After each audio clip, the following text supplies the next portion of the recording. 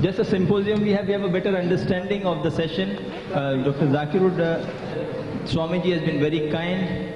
He is a very learned personality, and I would not think that we would have many amongst us who would understand. He is from the Ramakrishna mission. I know they are very learned people. We have met many from such missions, and they speak with a lot of sense and straightforwardness, which we ourselves may not have so much knowledge. If he is presenting a point, we should appreciate that, and the other speakers should be given due respect. Thank you. Dr. Zakir would like to have some comments. I'm very thankful to Swamiji, the learned speaker, for spending so much time and answering so many questions. I would love to comment on each and every answer, since I'm a student of comparative religion, but since time is short, I will just choose 3 of the questions just to give my comments. And the first question posed was regarding reincarnation, and Swamiji rightly said that in Hinduism they believe that if the person has done equal good and bad, he is reborn as a human being. If he does more, he reaches a higher state. If he does more evil than good, he is born at a subhuman level. Rightly, so Swamiji rightly described the Hindu philosophy, which even I have read, and he rightly said that the Hindu philosophy, it says that if you do more evil, then you are born subhuman being, like maybe like a dog, like a cockroach, or philosophy. I agree with him. My question that I would like to clarify is that today there is more evil in the world. Evil is on the increase in the world. So I am asking as a student of science and a student of logic that if evil is increasing, the population of human beings should decrease. But in the world we come to know that the population of human beings are increasing. So how do you reconcile? Since I'm a student of comparative religion, it's my pleasure to learn more about Hinduism. How do you reconcile the theory of Hinduism about reincarnation when evil is increasing? The population of human beings should decrease, but we find that the population of human beings are increasing. That's my comment. If you want to, you can rebuttal. Or I would like to speak about the second question also. No, one by one. Sure.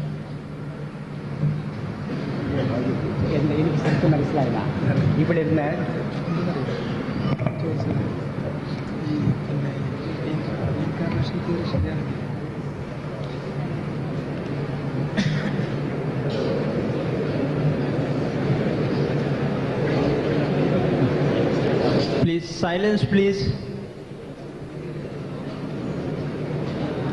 We thank you. You have been a very patient and an enthusiastic audience. You have been appreciative.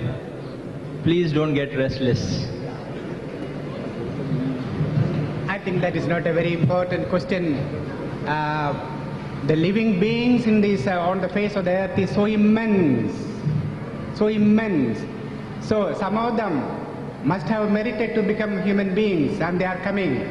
So we cannot clarify and say specifically these are all unimportant details. I think I request Dr. Naik not to give much emphasis on this. So thank you. We close that point. I just wanted Any other point? I wanted a clarification, since Swamiji said that he has not read the Bhavishya Purana. Since I'm a student of comparative religion, I have read the Bhavishya Purana, so I would like to comment on the brother. He posed the question that is the Prophet Muhammad, peace be upon him, mentioned the Bhavishya Purana, and since I would like to learn from the Swami, if I don't know, and if Swami doesn't know, I would like to throw some light. The Bhavishya Purana says in Parva 3, Khanda 3, Adhyata 3, Shlokas 5 to 8, I'm giving the translation, that there will be a Malecha. A Malecha in Sanskrit means a foreigner, speaking a foreign language. There will come a Malecha, a spiritual teacher, who will come along with his companions. His name shall be Muhammad. And Raja Bhoj, after giving this Mahadev Arab a bath in the Panchgarh, he will give his presence of reverence and speak to him with respect and say, I pay obeisance to you, O pride of humankind. You have created a great force. You have collected a great force to kill the devil. If you analyze this Bhavishya Purana is one of the Puranas, as Swamiji rightly said. There are 18 Puranas which were compiled by Maharishi Vyas into 18 voluminous parts. The Bhavishya Purana, this says Malecha, a foreigner, speaking a foreign language, a spiritual teacher, whose name shall be Muhammad, will come.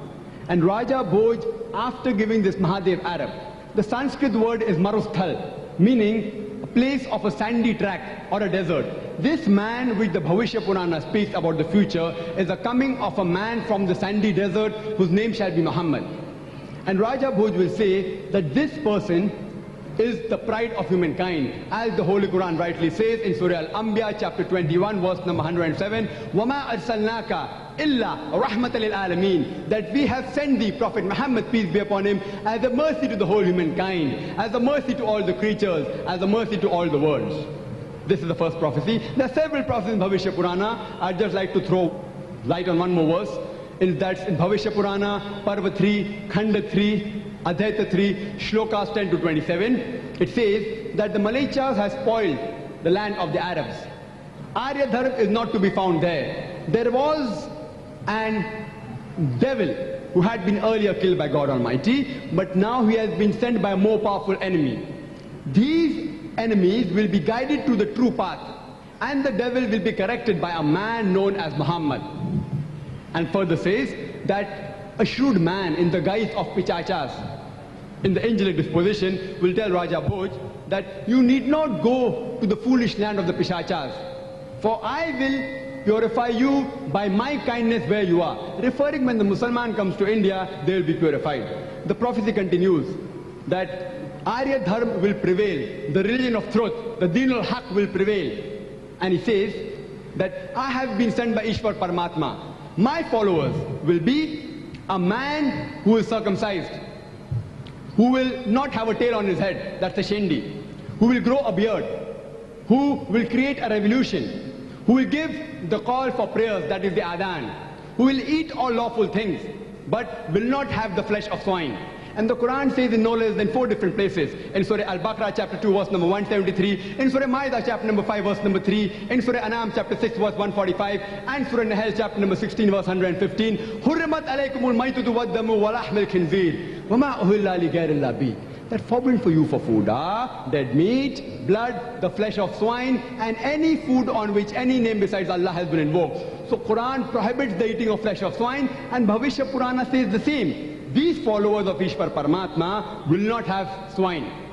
They will not be purified by holy shrubs, but be purified by warfare, and they will correct the irreligious people. These people will be called Musalman. This is in brief what the Bhavishya Purana speaks about the coming of a beloved prophet, Muhammad, peace be upon him. That was just to give my information about Bhavishya Purana. And as the sister asked... my reaction to it, will you permit me to say? Sure, you're most welcome. No, I thought you said you didn't read the Bhavishya Purana. No problem.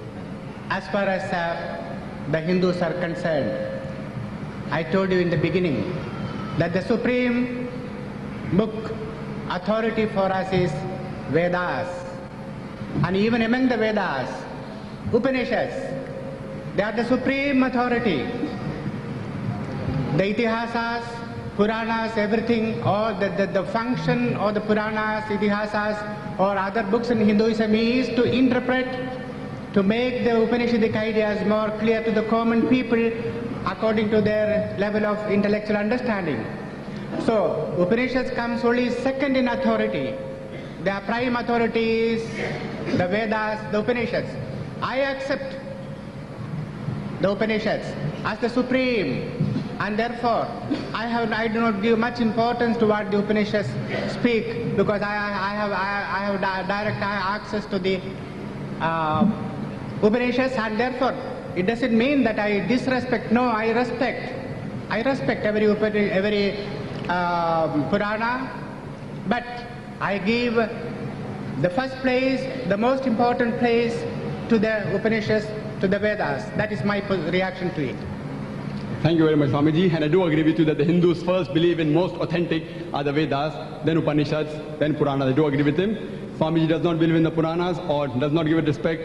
I don't mind, but this is just a quotation of the Quran. I didn't say I don't respect. I do respect. But I have not read it. In importance. That's right. I do agree with you, Swami. Thank you very much.